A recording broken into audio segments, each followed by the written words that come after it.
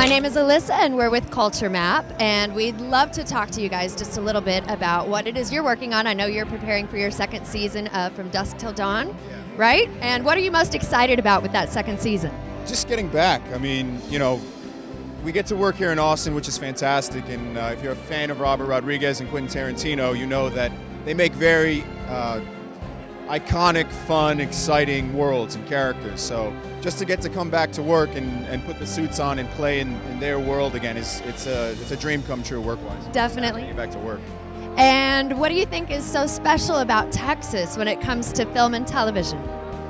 You know, what's great for our show and for shooting in Austin is that a lot of our storylines take place in Texas. So we're not trying to substitute things in Austin and say that it's California or say it's somewhere else. We get to kind of have that Texas feel show up on screen because that's where our stories are set. As far as for us as just actors being able to live here, Austin's a great city. We were glad to be here for the first season and glad to be back for the second and hopefully for a few more. Well, we are glad to have you guys here, and I have to ask, what is your favorite thing to do in Austin?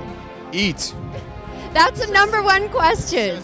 Eat excessively. This is like the best place for food I've ever been, and I've been to a lot of places. It's the best part about shooting here, and it's also the worst part about shooting here at the exact same time. So. All right, what's your favorite? Franklin's. You gotta go Franklin's. 100%. Food-wise, you know, I'm excited to try more this year. We kind of live near down near South Congress.